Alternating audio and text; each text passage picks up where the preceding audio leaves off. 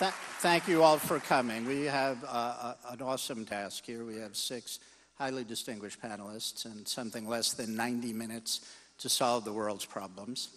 6 months ago, it was 6 months ago now that the Lehman debacle occurred, that AIG was rescued, that Bank of America bought Merrill Lynch. About 6 months ago that the TARP funds started being distributed. Only on Monday are we going to find out what's really on the bank balance sheets. This frightens me. We've been operating, it seems to me, with so little information. The so-called stress tests will be out. I think it says something about the way government has managed this economy. The economy was doing fairly poorly in much of 2008 and then fell off a cliff in the last quarter of 2008 and into 2009, falling at a 6% annual rate, an extraordinary drop in our national income. It is now, by some very important measures, the worst economic recession in post-World War II. The post-World War II era, employment has dropped faster than ever before in this space of time. Industrial production, and by many other criteria, it's almost the worst. And it isn't over yet.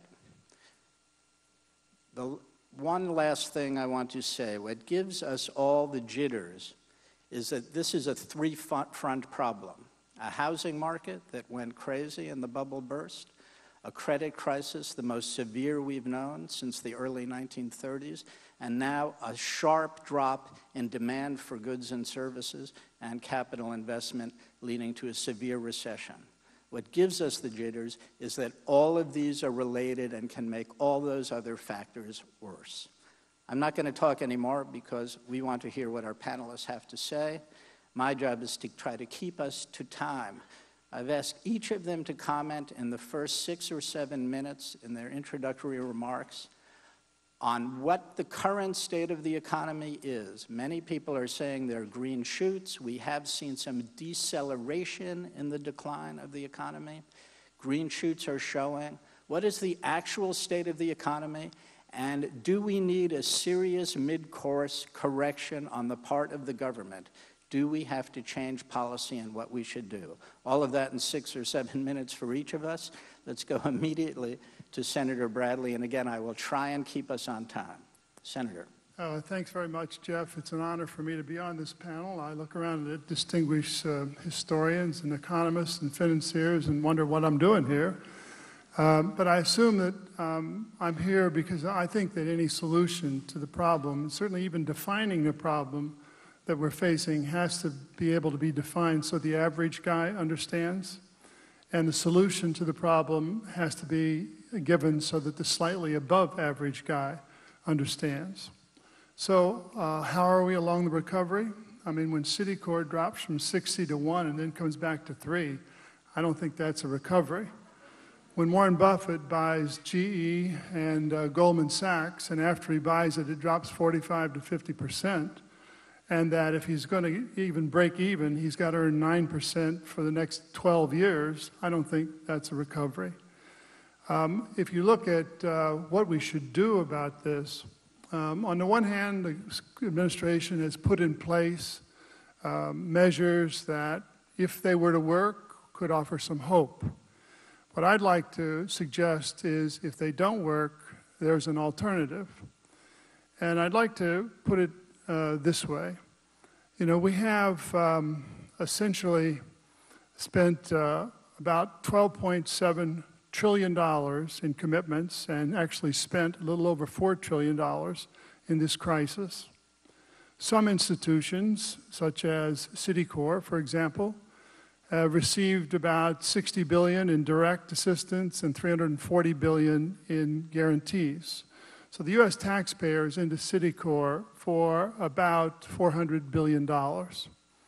So I look at this and I say, if we look out to June, July, and the PPI program is not succeeding, the assets aren't being bought at levels that they should be bought from the banks, from the books of banks, that there is an alternative, because in the interim, between now and then, there will have been a stress test. Few banks will be identified, Who knows? It might even be postponed. And also, Secretary Geithner will have the authority to come in and deal effectively and forcefully with non-bank financial institutions. So when I look out to July, August, PPIP isn't working.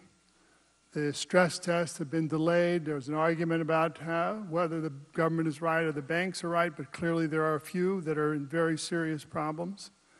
And you have the secretary with that new authority. You think back to Citicorp. We put $400 billion into it. I looked at the ticker today. The market cap of Citicorp is $17 billion. So the government could buy Citicorp for a fraction of what we've already obligated the taxpayer for. And in buying Citicorp, as an example, could be one or two others, the government would announce in 4 to 6 months we were going to sell these assets, the good assets, back to the public, who wouldn't pay for the largest depositor base in the world. And if you bought Citicorp for, let's say, $20 billion, what would it be worth if you sold the good bank back to the public? And I mean the public. I don't mean selling it to hedge funds, although they can participate. But I would do it as a rights offering to any American who wants to invest in this good bank. I think the very prospect of that happening would bring very strong positive influence on the development of the whole economy. And what would the government then be left with? The government would then be left with the bad bank.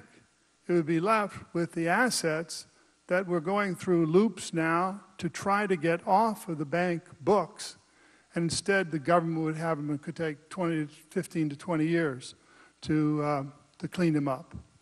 So when I look at this, I say I'd like to see the existing program work. If it doesn't work, there is an alternative. And it's an alternative that in the long run, the average guy in America could participate in. Thank you, Senator. Just 6 minutes. Very impressive. Professor Ferguson. Well, Jeff, panelists, ladies and gentlemen, we are living through historic times. This is the end of the age of leverage, which began, I guess, in the late 1970s and saw an explosive rise in the ratio of debt to gross domestic product, not only in this country, but in many, many other countries. Once you end up with debts, public and private debts, in excess of 3.5 times the size of your annual output, you are Argentina. You know, it's funny that people refer all the time back to the Lehman crisis. Let's remember that this crisis actually began in June 2007.